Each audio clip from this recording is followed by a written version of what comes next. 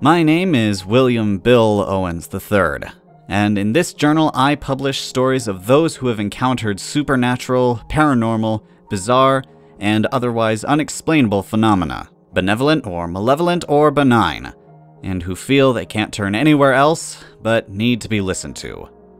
You may do with this information what you will. Tyler Lee opens the door in a bathrobe. He is disheveled. His hair is untidy, he is unshaven, his clothes are unkempt, and in his right hand he holds a bottle of pills. Wait. He mumbles. Give me a sec. He shuts his eyes and lifts his free hand as if he's trying to remember something. Then he snaps his fingers. Bill, right? Bill Owens? That'd be me. I forgot you were coming by, man. He yawns and holds the door open and nods his head in the direction of his living room and shuts it behind me. Long night? I guess you could say that. Hey, you want coffee? I got coffee. Sure. Thanks. I follow him into the kitchen, which is filthy beyond reason. The dishes in the sink are stacked higher than the faucet, and the floor is sticky. I can feel this even through my shoes. And on the counter, there are no fewer than 6 Chinese takeout boxes with various amounts of old food still inside. 2 full trash bags are tied up by the garbage can, which is also full. As he prepares the drink, he says, Have a seat at the counter? Yeah. I pause when I see that seat is obstructed. Where do you want the pile of dirty clothes? He turns around and squints. That's where I put those. Just throw them on the table, that's fine. I do that, and I take my seat and set up my recorder and press play. A moment later, Tyler turns around with 2 cups of coffee and hands me one.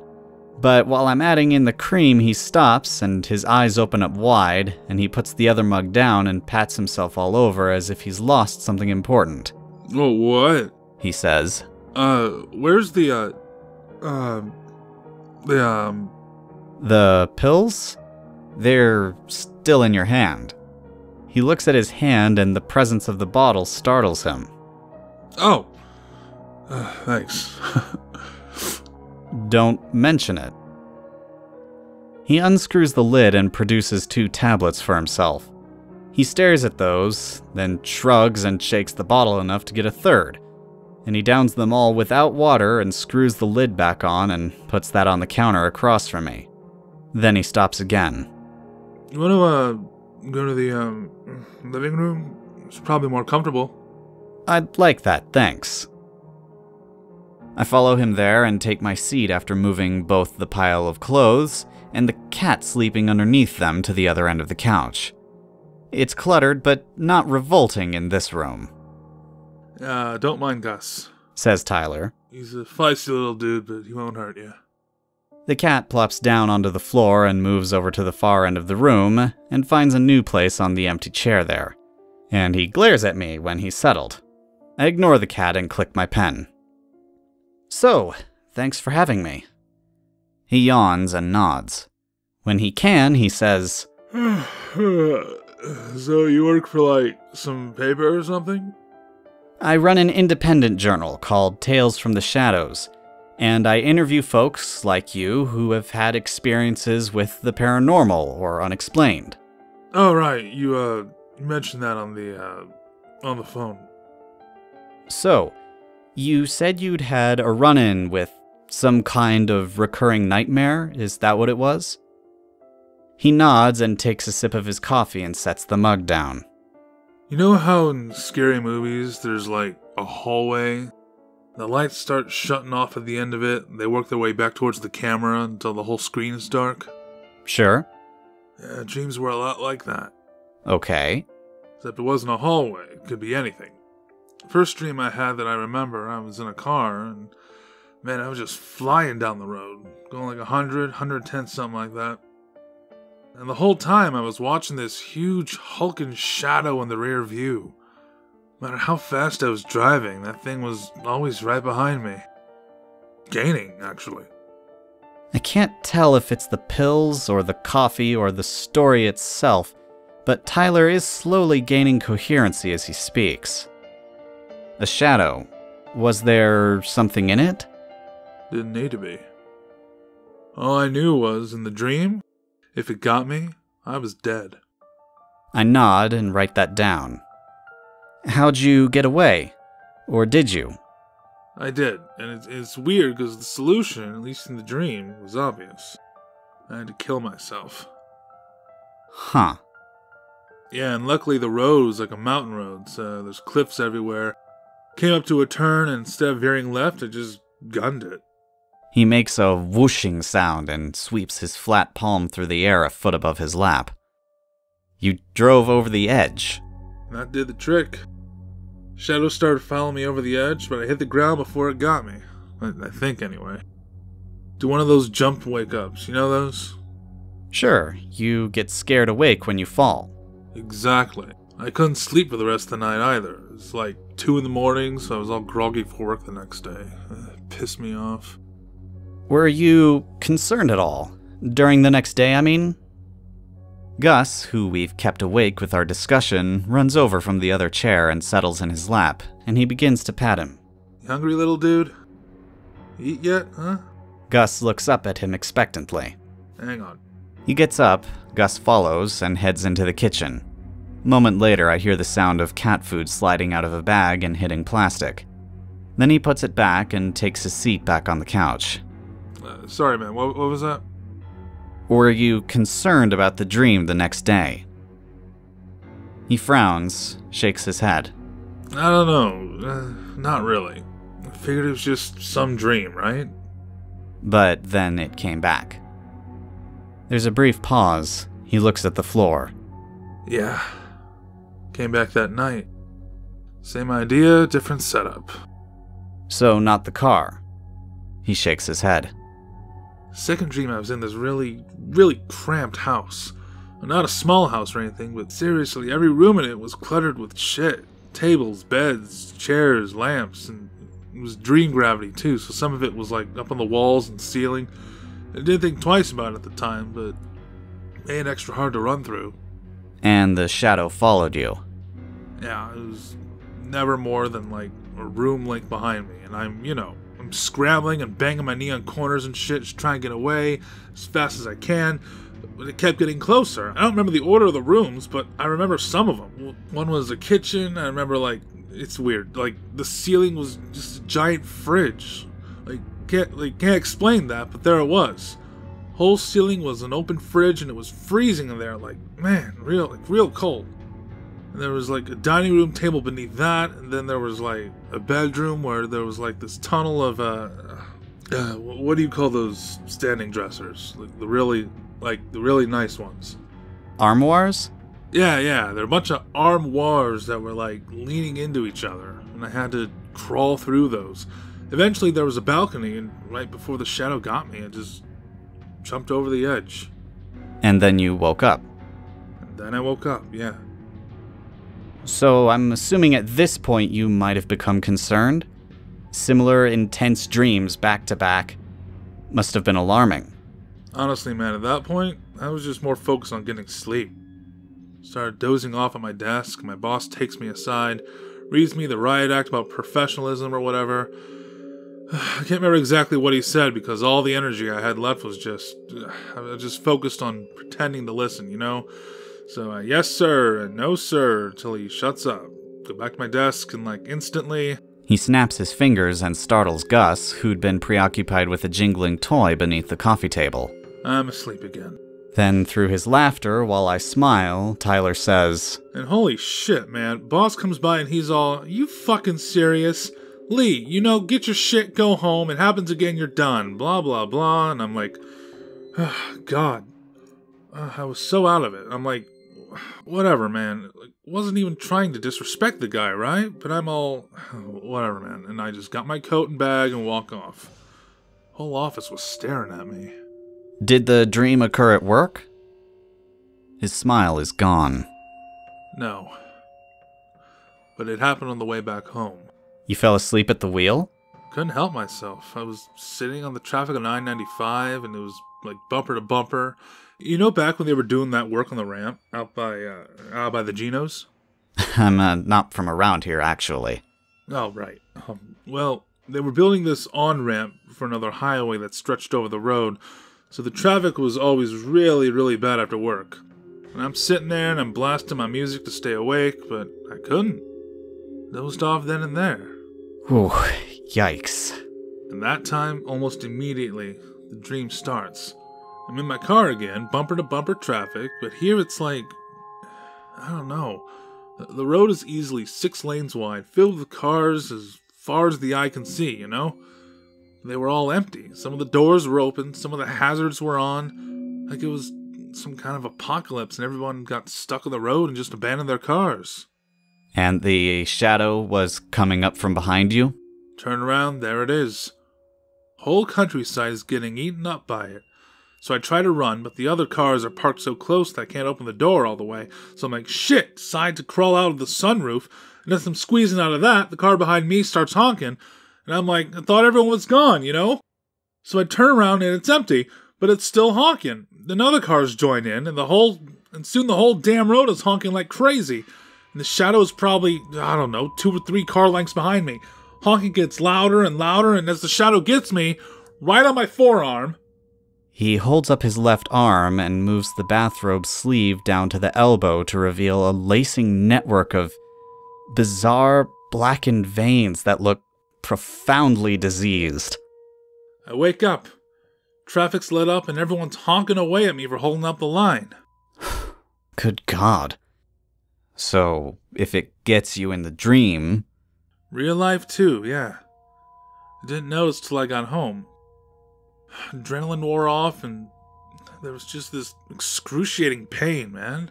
I mean, I couldn't even describe it. I looked at my arm and saw this. Black veins. And it was spreading. Did you call 911? Not at first. He wipes his nose with the back of his hand, leans back, stretches his arms across the back of the couch. Tried to ignore it. I took some ibuprofen, which helped. I started doing research on it. Googled, black shadow following me in dreams. Got a bunch of nonsense.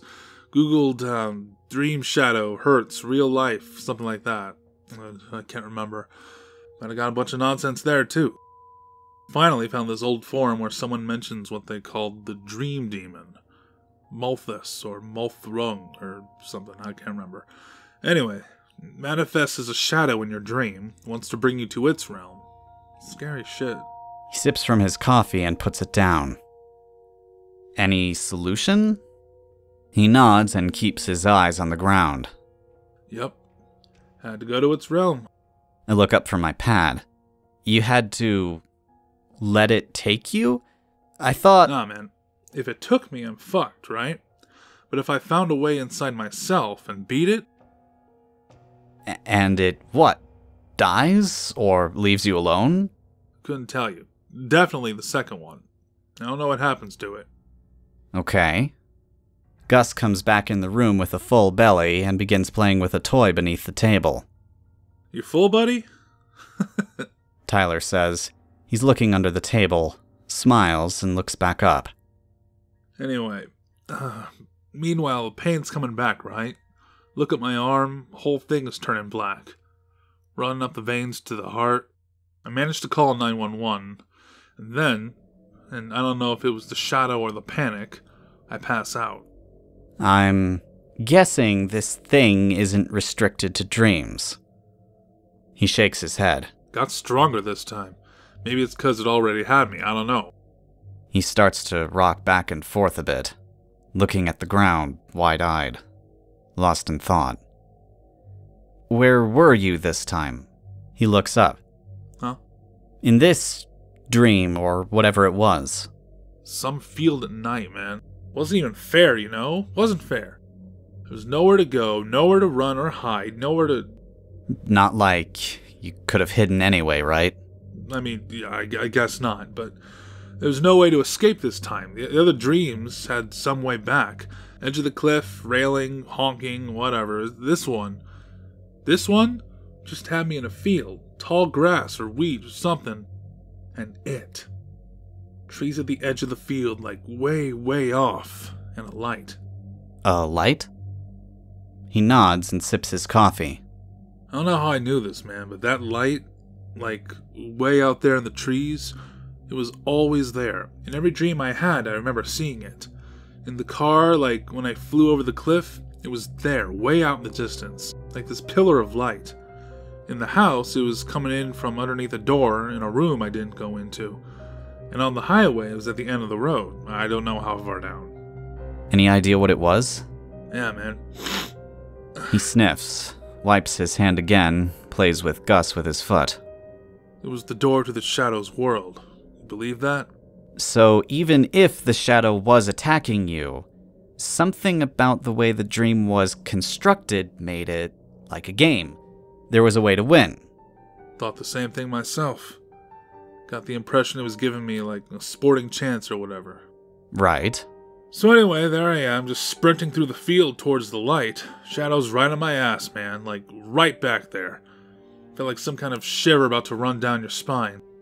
Finally make it to the light, and by the time I do, I mean like there's a literal freaking doorway in the ground, like right there, like a cellar door or something. Didn't hesitate, I throw it open, jump in, go down the stairs. It was the only way out. He stops. Gus leaps up into his lap and purrs. He pats him absent-mindedly. Seems to be getting some small comfort from his presence. Then he continues. I don't know, I was somewhere else entirely. I give him a moment. Then I ask softly, what did this new place look like? Was it recognizable or... in a way. He scratches the cat behind the ears. It looked like my neighborhood as a kid. Cul-de-sac was there, basketball hoop at the end of the driveway. Eric's bike was lying on its side in the yard, which it always was. His parents hated that. They always yelled at him to put it up in the garage, and he would, and he'd just do it again next time. Got a kick out of that. He laughs a bit, sniffs. Anyway, it's like I'm that kid again. I looked down, I'm like, what, 12? 11 or 12, something like that. And I'm walking home, and just, everything's dark. It's daytime, but everything's like black. There are these huge freaking vines covering everything, shooting up and through the road, the yard, everywhere. Trees are dead, mailbox was like broken. And like I said, man, it was dark. I look up and there's a huge freaking storm cloud in the sky. Center of it is right over the middle of the cul-de-sac. Like the swirling empty hole in the middle of it. The eye? Like of a hurricane? Yeah, the eye. Except it's not like clear sky, you can see through it. It's just this red energy, this light. And I'm looking up, and from the eye comes this inky freaking tendrily black shit, right? Starts crawling out like some kind of like alien ooze or something. And I knew, man, it was the Shadow. It didn't like that I was here, so I'm like, fuck that, and I start running to my old house. Throw open the door, and I realized everything is just frozen. My dad, the way he was when I was a kid, mid-40s or whatever, sitting like a fucking statue on the couch. Static on the screen, mom's walking down the stairs, but, like, she ain't moving at all. Everything except me is frozen, dude. Just you and the Shadow. Just me and the Shadow, yeah. All the lights were off since it was daytime. Dad was a huge power bill Nazi, bro. Like, always throwing a fit if you turned the AC on and it wasn't at least, like, 85 degrees or whatever.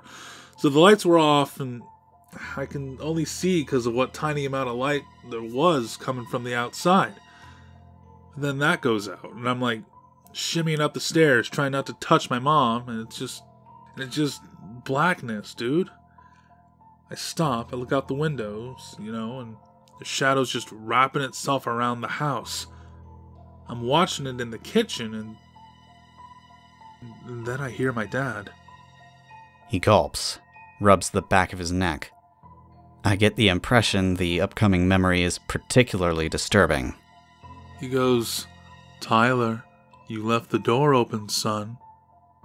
Just like that, like nice and polite. And that wasn't him, I always did that as a kid, swear to God. I'd just run in and leave the door wide open. Dad would lose his shit, say, "Tyler, goddammit, you're wasting AC," and slam it and shout he'd break my video games if I did it again. We laughed later about it, but it really pissed him off. But this time he's all, "Tyler, you left the door open, son. Come on back down and shut it." And I turn and look, and he was right. The door was wide open. Hadn't done it since I was like 15, 16, I don't know. And the shadow had crawled on through, and it had... Fuck, man. It had its freaking tentacle or whatever just wrapped around my dad's head. Turned at this broken, unnatural angle. Eyes dead, mouth just hanging open, man. Just like swinging by the jaw. He imitates the look, rolls his eyes back, hangs his mouth open, dumb and lifeless. It might have been amusing in another context. And I fucking booked it, dude. I ran up the stairs, heard this slimy, slithering freaking sound from the bottom floor.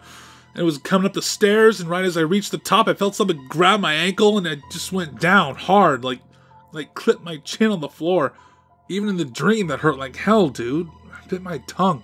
He opens his mouth, extends his tongue. There's the faintest scar on the side of it. It's healed now for the most part, but it's noticeable if you know where to look. See that? Anyway, I turn around, and it's got my mom. Just knocked her on her back on the stairs and, took her arm and cracked it back. He tries to imitate the position, but it's obvious he can't. Just broke it. Snap. Made it reach directly up and back and grab me by the ankle. Fucking searing pain, man. Foot went numb, and I could just feel that stuff crawling its way up my legs. Same with my arm. But I got out, crying and screaming like some scared kid, but I got out. Made it to my room, slammed the door. He's trembling visibly, shaking. Gus, standing up and with his fur on end, appears concerned for his owner, or afraid for himself. It's hard to tell. Room was the same as it was when I left it, he says at last. Had that Ninja Turtles poster on my wall, Legos, G.I. Joes, just everywhere, man. But like everything else, it was dark and it was filthy. It's just so gross, dude. Vines everywhere, and this weird goo dripping from those. And my bed in the middle. I could see it myself. Can you believe that? Here I am staring down at myself. Me as a kid. I don't know how that makes sense. Anyway, I was sleeping and having some sort of nightmare. Kicking and thrashing and rolling over. Looked like I was sick or scared, but couldn't wake up for the life of me. Like some kind of astral projection within a dream. It's fascinating. He snorts. For you, maybe. I look up, and there's this thing crouched to the end of the bed. I don't know how to explain it. My head was right up against the headboard, but this thing was behind me anyway. Like, in the same space as the wall, like they were existing on top of each other in different dimensions. What did this thing look like? Just this dark, crooked-looking bastard, right? And he's just covered in the shadow, like it was thicker around him than it had ever been. Got his hands, or claws, whatever, near other me's temples, like directing the nightmare, and he's looking up at me, just scowling. Never seen anything so full of hate in my life. It didn't want me dead. It's like, I don't know, it wanted to keep me alive and torture me. That kind of hate. The demon. He nods, picks up Gus and pets him. This helps him relax a bit, it seems. Yeah. Stepped out from the bed, looked me up and down, snarled and pounced, and then... He looks at the floor. The cat meows. And then? Then they brought me back. I shifted in my seat. What? Who? EMTs. Said I was seizing on the floor. Said I bit my tongue. Said I smashed my ankle against the edge of the couch leg. I tried to ask about the black shit in my veins, but I couldn't form the words, you know? My head hurt so fucking bad, man. Vision swam. I felt lightheaded. They took me to the hospital after that. I spent the night, I think. There's silence for a bit. Gus climbs into Tyler's lap, gets pet. I chew on my pen. Finally, I break that silence. Did the nightmares come back?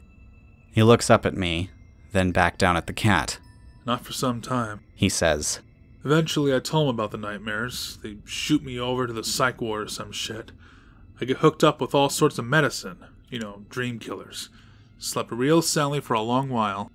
Forgot all about it. Then last week, had a dream. Sitting at work alone, probably midnight, maybe a bit later. Had the lights on, but I realized I could only see like 20, 30 feet down the hallway. Think, that's weird. Wonder what's going on with that. So I step out of my cubicle and walk towards it. That's when I hear footsteps. Sprinting, pounding, like angry footsteps, coming towards me from inside the shadow. Scared me so bad I snapped awake. Now every time I sleep, it's back. Gus plops off the couch and wanders off into the darkness of the hallway. That darkness is thick and unyielding in there. Perhaps Tyler picked up his father's anxiety over power bills, perhaps not. The medicine, I say. That what that is? I nod towards the bottle of pills. He picks it up, rattles it a bit. It's nearly empty. Shakes his head. Nah, medicine stopped working a while back. Or maybe I got used to it, I don't know. These are amphetamine salts. Like Adderall? Instant release, yeah. Went to another doctor, spun up some bullwinder about, I don't know. Can't focus at work, blah blah blah. Keeps me awake. How long since you've slept? He looks up, squints out the window at the setting sun. Day and a half? 2 days? Something like that. Sometimes I nod off for a few minutes. Doesn't take it long to come for me. It's hungry, Bill. I can feel that somehow. It's real hungry. Maybe if you know the cause of it, you could... He shakes his head. Done my research, my friend. No one knows the rhyme or reason. Latches on till you're gone. I find I have little to say. I look at the floor. But it's okay. I've come to terms with it, you know? I look back up and furrow my brow. You're just gonna let it take you? He shakes his head. No. I'm not gonna give it the chance. Tyler... It's okay, Bill. If I'm going either way, I'm doing it on my terms. You know I'll have to call the police. Do it. I reach for my phone. By the time they get here, I'll be gone. He said. I paced the living room with that phone to my ear, tried to ignore him. But I'm not giving that fucking thing the satisfaction. There's a pause. I just wanted to get all this off my chest before I went. So, thank you. He stood up and began walking down the hall. I made for his arm to stop him, but he thrashed and got free. Hello, 911? I'd like to report a... Then there was a deafening bang. And then there was silence.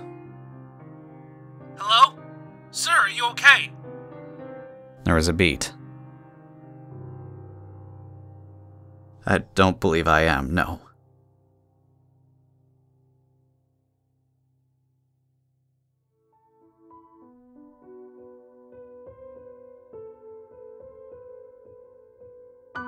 The police arrived some 15 minutes after that.